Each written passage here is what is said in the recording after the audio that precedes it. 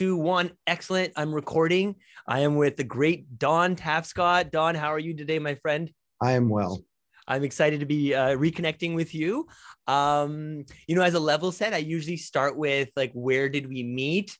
I met you, or sorry, I learned about you long before you met me. I read your book, Wikinomics. Oh my goodness, a long time ago, and to this day, I attribute it to my open-mindedness about like open source, and so thank you for that.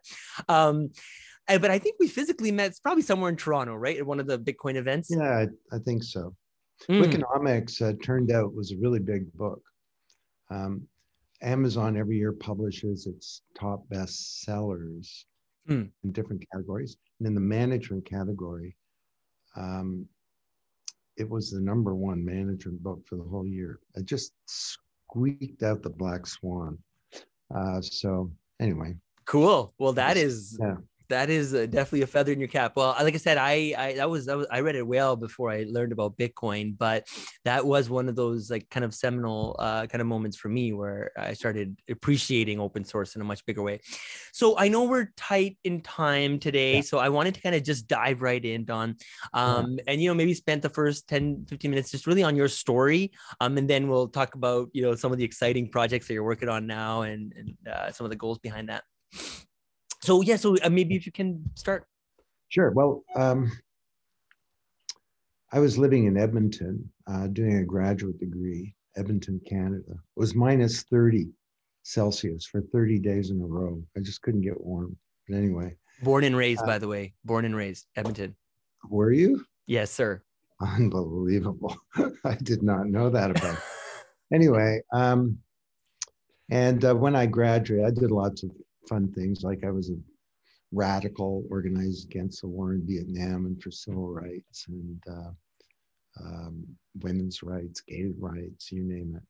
And that was in Edmonton, kind of a tough sell back then. It was sort of, Alberta was the, I guess the Texas back then of the sort of conservative political points of view. Anyway, and I ended up running for mayor of Edmonton of all things. Really? As a protest campaign. Yeah, there was a real awful person running, and no one would take him on. He thought there shouldn't be unions, and women should be in the kitchen, and if you're a landlord and you find somebody's gay, you should be able to kick them out, or if you find out they're gay, you should be able to fire them. I mean, the guy was just awful on every issue, and so I ended up running and debating him in like 18 different debates. I'm a pretty good debater, so he didn't get very far. Anyway, then I moved to Toronto, and I had a graduate degree in research methodology as a psychologist, and I had 2 job offers. One was to be a school psychologist doing IQ testing in Scarborough, and the other was to run a group at Canada's Bell Labs, Bell Northern Research, trying to figure out how the internet would change the world. Interesting. And I didn't get the school psychologist job. So it's funny, luck, I guess, is the intersection of preparation and opportunity. And I got lucky. So we did this research. This is before managers used computers. The only people using computers were programmers, not even secretaries yet. It's 1978. And we came to the conclusion that everyone's going to use a computer. They're mainly going to become a communications tool. And we did controlled experiments where we had 50 managers and professionals using multifunction workstations connected to networks. And the other 50 were using the typing pool and pens and paper and calendars and calculators and telephones and so on. And we found out that the group that used the technology performed better and they had more fun. By the way, there's a great video clip about that period that I could send you. You might want to tie in with this YouTube. Sure. Anyway, so I wrote a book about that in 1982, and my mother bought most of the copies. It was like a study in bad timing. And the #1 reason that people said this is never going to happen, you'd never guess it. They said, Don, this is never going to happen because managers will never learn to type. That's the reason the digital revolution was never going to happen. There's always a reason. Anyway, And so I took a dozen people with me. I left BNR, created a company called Trigon Hmm. that had to do with the convergence of computing, communications, and content. Hmm. And Interesting. this is like 1982.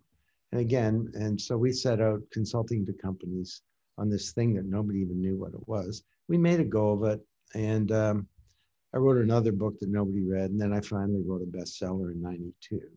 And that was Paradigm Shift, which is obviously a big book. Then I wrote The Digital Economy in 94.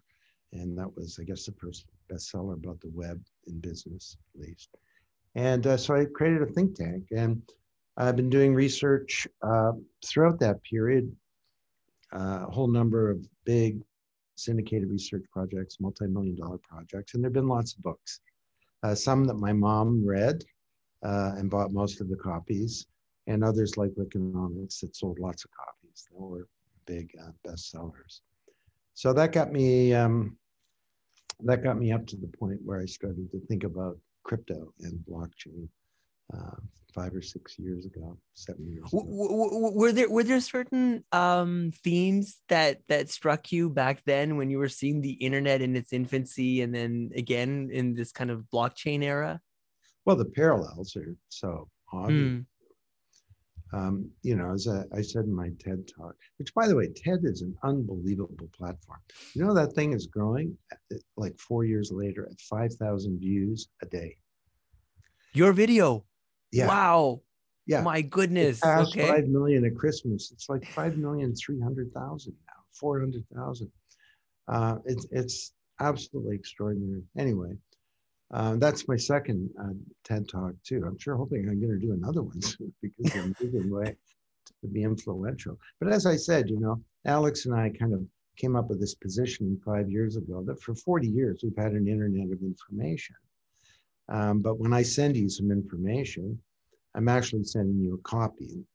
That doesn't work so well for assets, you know. If you don't want someone copying your money or your vote or the data in your identity, and if I send you $1,000, it's really important that I don't still have money. So we came up with this positioning that the way that we manage trust is through intermediaries that perform all of the business and transaction logic of every type of business. You know, they identify the party, they identify the asset, they clear and settle transactions, they keep records and so on. And they've done a pretty good job, but there's just so many growing problems with that model. And what if, you know, we had an internet of value, some kind of vast global distributed ledger where anything of value from money to music to a vote could be managed, stored, transacted in a secure and private way, peer-to-peer. So we called it the Internet of Value and the Trust Protocol, because trust is not achieved by a middleman, it's achieved by cryptography and some clever code. It's also a more secure platform. Sonny, I don't know if you ever saw the John Oliver video where he had a lot of fun with my analogy, where I said that Yeah. I've seen it. I've seen it. this is so hard to hack, is that it would be like a chicken McNuggets, very processed, you know, trying to turn a chicken McNugget back into a chicken. And he says, whoa, what a terrible thought. Anyway, you could pick that clip up too. But he says, that would be one bleeped up chicken. Suffering from PTSD and writing haunting poetry about the things I saw. Baka. Anyway, this is 1995 to finally answer your question. You know, the internet has just come out. Only it's an internet of value. We haven't seen Amazon yet. Remember, in 95, Google was years away. Facebook was a decade away. And so we're still really in the early stages of this. And that has huge implications for everybody. It's big implications for investors, obviously, because the new Amazon is out there. It's just been incorporated. But it has big implications for traditional companies too. Like back in 95, there were lots of great companies, Kodak, Blockbuster, Barnes and Noble, Nortel, you know, and they looked pretty damn good. But if you had the lens of the internet and of the new digital age, you would look at them very differently. And that's happening today, of course. So I look at a company like FedEx that's committed to rebuilding its business around this technology. And I wonder, that's encouraging. If I'm wondering who I should be investing in or work for or do business with. So, but it's 1995 and the internet changed many other things. It changed government, it changed all of our human behavior as well. So yes, the analogy is a good one. So you do believe that blockchain will change everything potentially. Again, the internet of value. I love it. And so anything else, Don, on your story? I know there's probably a lot more to it, but given our kind of tight time constraint, was there anything else you wanted to share before we moved on? I know you mentioned to me that that you've been doing some really interesting work with the Biden administration as well. So I wanted to get to that, but I also want to cover, the great work you guys have been doing in the industry for the last few years. Well, around 2014, 15, I was on a ski trip with my son, Alex. And over a very nice bottle of wine and a very large piece of beef, as I remember, we started sharing notes about crypto. And he was an investment banker, and he was responsible for all the Bitcoin deal flow for his bank. And I was working on a big syndicated project about how do we govern global resources. And we've been looking at how the internet is not governed by a state or state-based institutions. It's governed by a multi-stakeholder network. And I wondered, could that be the way that we need to govern Bitcoin and other cryptocurrencies? So I asked him if he wanted to write a paper for us. He wrote this paper, then the World Economic Forum got wind of it. They ended up asking us to write a paper about this for the forum. And my publisher got wind of all of this and said, is this a book? And it occurred to me it was, not about Bitcoin really, because there'd already been stuff written about that, but about the underlying technology as the internet of value.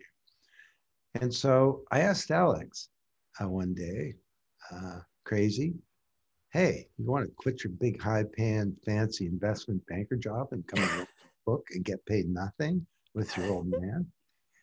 And he thought about it, and after a couple of days, he said, you bet, let's do it. So we wrote the book, and yeah, it's a big book. Publisher says it probably sold more copies than all other books about blockchain combined.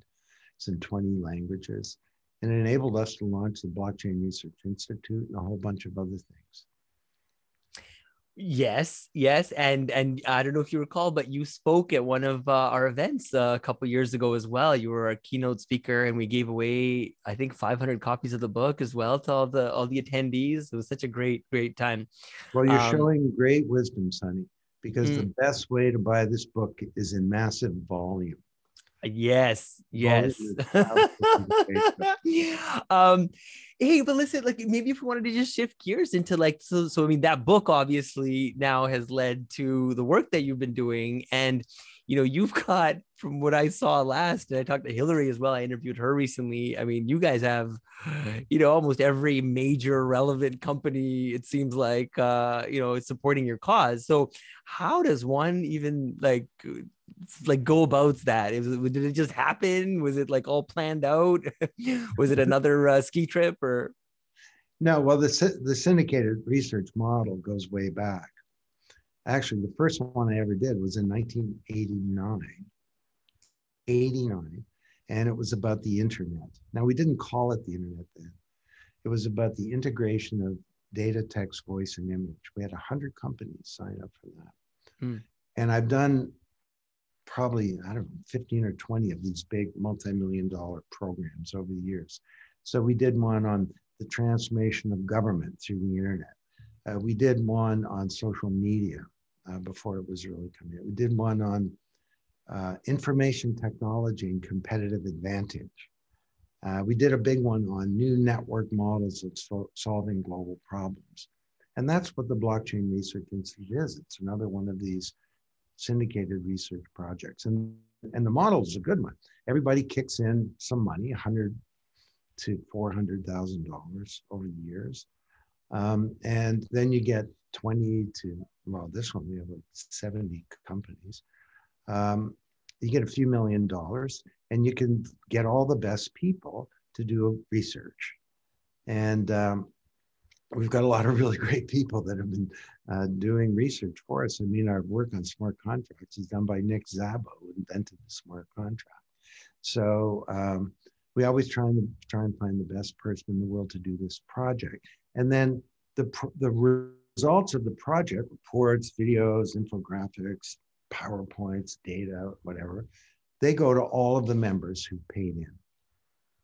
And are you able to mention those members, a few of those like key members? You name a big company and it's a member. So it'd be harder to find ones that are not on the list. Well, most of the technology companies, like, IBM and Accenture were two of the first in, but, Microsoft and, so on. Yeah, Fujitsu. And then we have a whole number of big traditional other corporations. I mentioned FedEx is one of our. Any in India? Yeah. Wink, wink. Yes. Reliance Industries. Reliance? That's huge. Okay. Yeah, I don't think I'm telling stories out of school, but Mukesh Ambani, the chairman, brought me into his boardroom. No. Yeah. And I was all ready to sell him a $200,000 membership and said, no.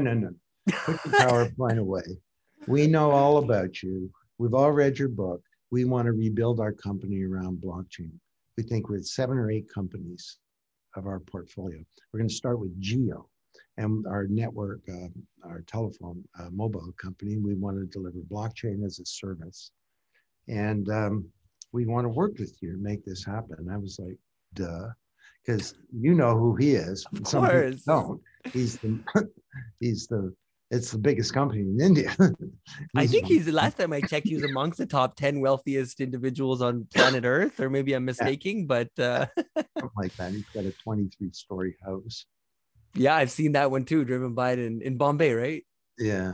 Yeah. So, okay. So you guys, and is Tata, or no, maybe I'm mistaken. TCS. I think there was a couple of other big names as well. Yeah, TCS is a member of the BRI. Where we have worked with NASSCOM over there, the big IT association, and I've done a bunch of stuff with them, a lot of speeches and so on. There's some other Indian companies there off the top of my head. Okay. Cool. Hey, and Don, I'm keeping an eye on the time here as well. I know we don't have too much left. Do you want to maybe shift gears and share whatever you're willing to or interested in sharing in terms of some of the recent work you've done with the Biden administration, or would you prefer just to point? Well, first of all, yeah. Go ahead. Over the years, for better or for worse, I've ended up consulting to various administrations. So Clinton, Gore, and I had dinner with Al Gore at his house, and he ended up being on the jacket, doing a jacket quote of the digital economy. I think it's probably the only book he ever endorsed.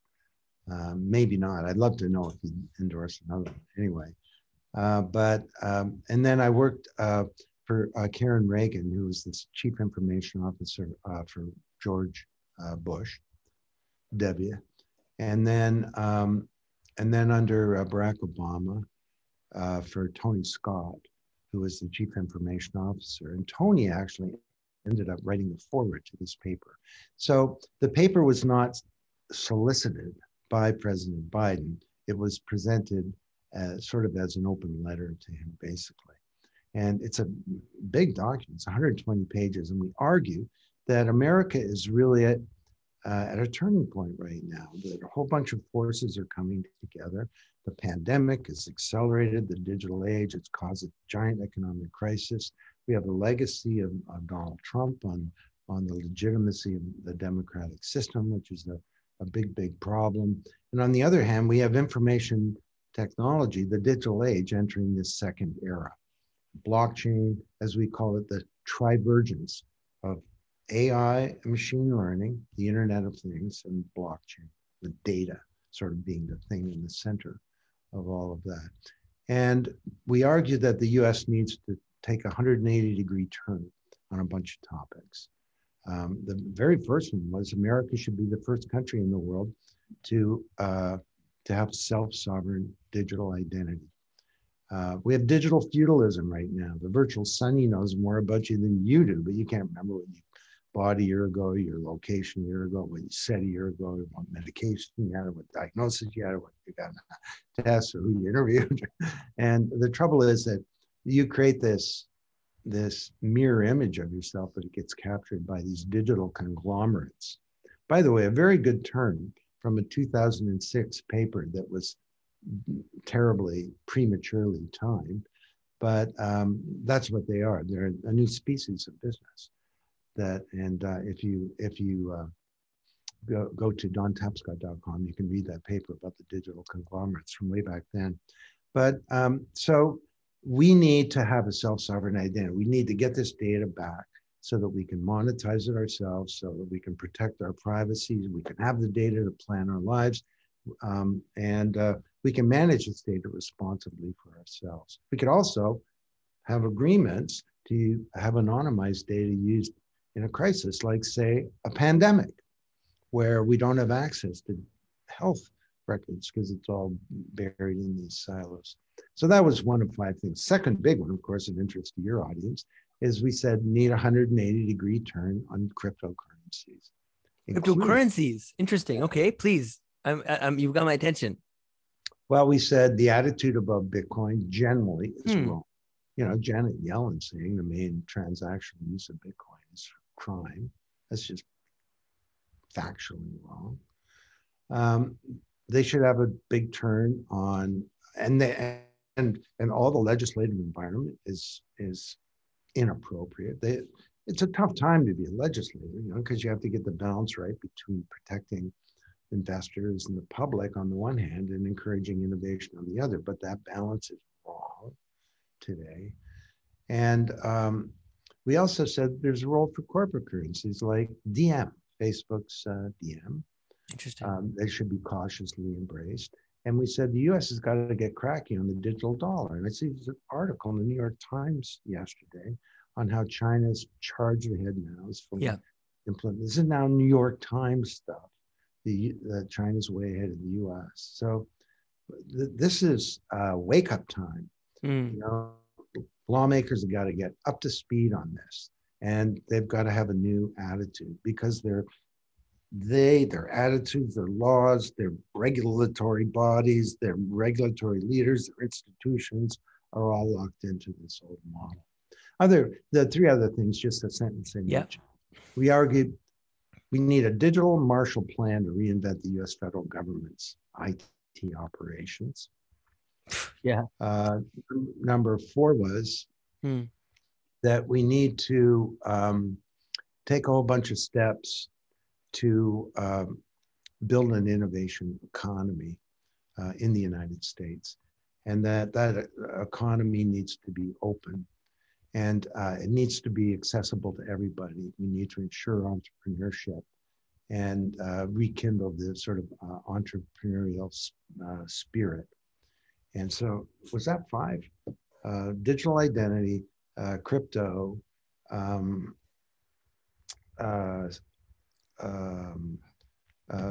digital Marshall Plan, rekindling the economy, and those.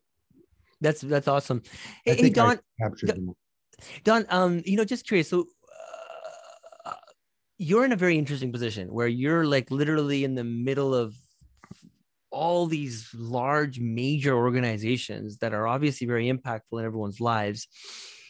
You've looked at this problem set through the lens of blockchain and how it can not just solve money, but can solve maybe everything or a lot of things.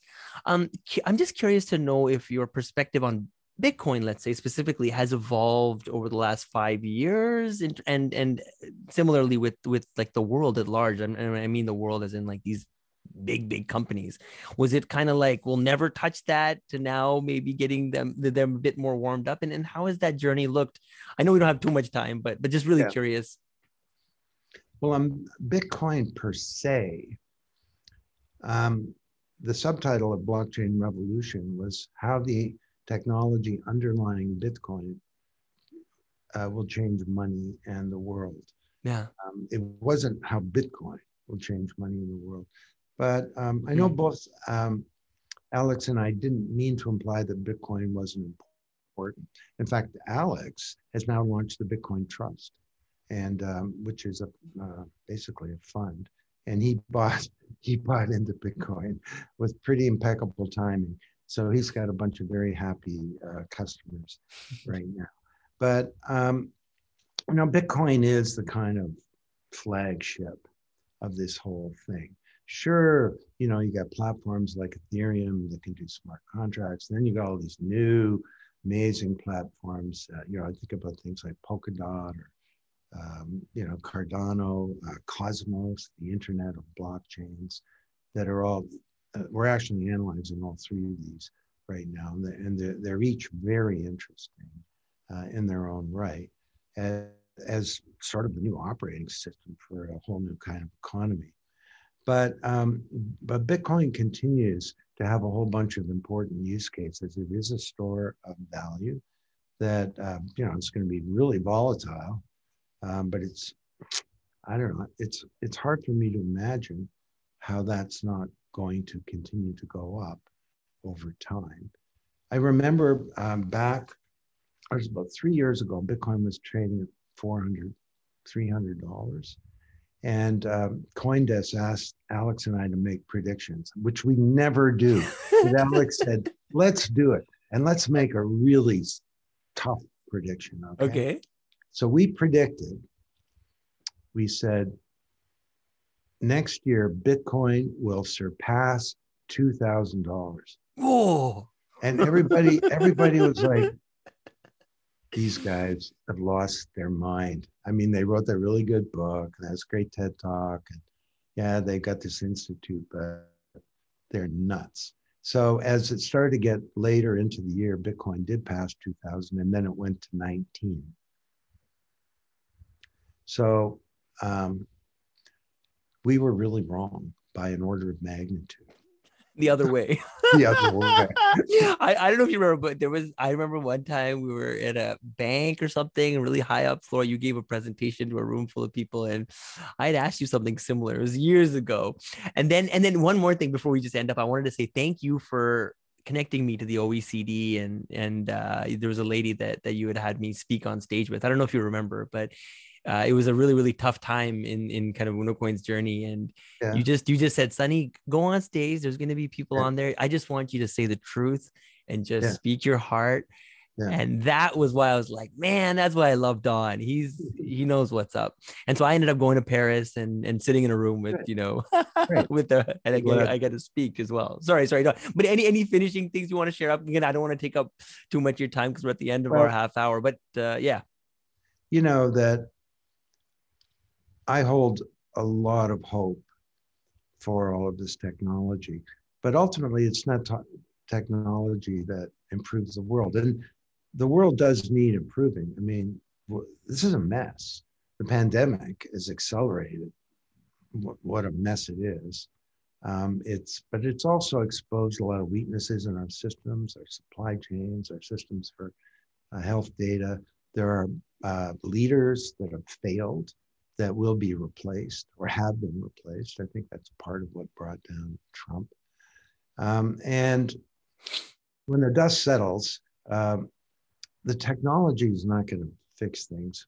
But what it does is it gives us another kick at the can, because the Internet of Information did lots of great things, but it's contributed to a bunch of problems too. We have our privacy is being undermined. We have this problem of data that I described. It's created a fragmentation of public discourse where we're all in our own little echo chambers. And I think the purpose of information for many of us is not to inform us, it's sort of to give us comfort for our preconceived ideas.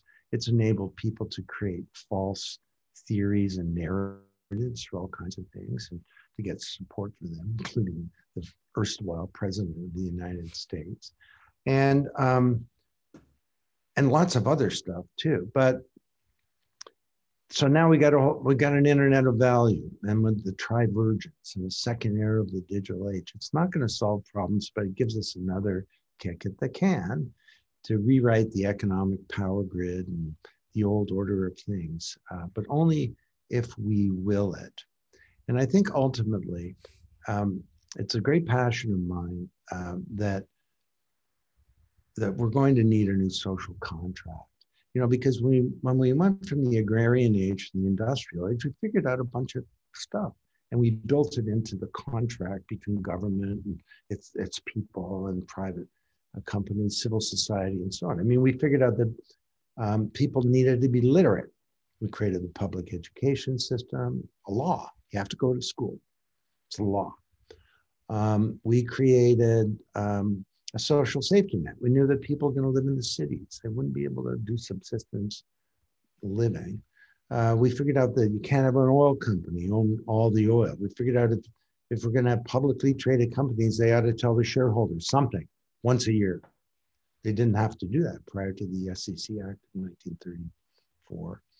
So as we move into this next era of the digital age, I don't think we've got any of that figured out. We're going to see structural unemployment, not because of the pandemic, but look at 48 or 50 states. The number one job type for men is truck driver. I think that's gone in not in a century, in a decade. We have this problem of data. We have the notion of prosperity. You get prosperity through a job, and the American dream is so on. But it's for the first time in modern history, the economy is growing and the middle class is shrinking. It's not just the pandemic, it's pre-pandemic. We have wealth creation, we have declining prosperity. What a weird situation, There are many, many problems. And so if you Google my name and new social contract, or the Declaration of Interdependence, as I call it, you'll pick up a bunch of stuff on that. The other thing I'll tell you is the big topic I'm very passionate about right now is getting our identities back, the self-sovereign identity. I think that's right up there with climate change. I mean, we need to turn back the tide on climate change, or we don't get to have humanity, okay? But we need to turn back the tide on data and recapture our identities, or we don't get to have a civilization. Because I think that owning our identity, having autonomy as individuals, and having privacy and the right to be alone is really the foundation of freedom. And if we lose that one, you can kiss civilization goodbye. So I'm very, very passionate about this, and we're doing a lot of work about this, and expect some big writing on this soon. Okay, well, Don, I mean, just before I do let you go, what is the website for the BRI so that people can, go to it and learn more? Blockchain Research Institute. Beautiful. Perfect. And then dontapscott.com. They just built a new website that sort of goes back to the 70s. And the name of the book, Blockchain Revolution, right? Yeah. So that the name of the book as well. So people should go buy that from. Well, but we have these two new books out now too. So I've done the editing and putting together the book Supply Chain Revolution. That's the first book that talks about supply chains and pandemics. And Alex has got this gorgeous new book called Financial Services Revolution that, boy, if you read that part that he wrote in that book, at the top of your head doesn't blow off. It's the most profound analysis of the financial services industry and how it's about to change. Hillary sent me that copy, so I'm gonna have to pick that one up and start reading it. But I'll put it on my list. Okay, so Don, this has been splendid. Far too short. If you have time in the future, you're always welcome back on. I'd love to go down some more threads here and there. We kind of zip through it, but I'll take what I can get. So thank you very, very much. And I hope everyone will go to blockchainresearchinstitute.org to get the Biden report. It's right there, free. On the there you go. Okay. So the Biden report's on there. Awesome. So people can pick it up. Thanks again. Lovely. All right. We'll talk again soon. Bye.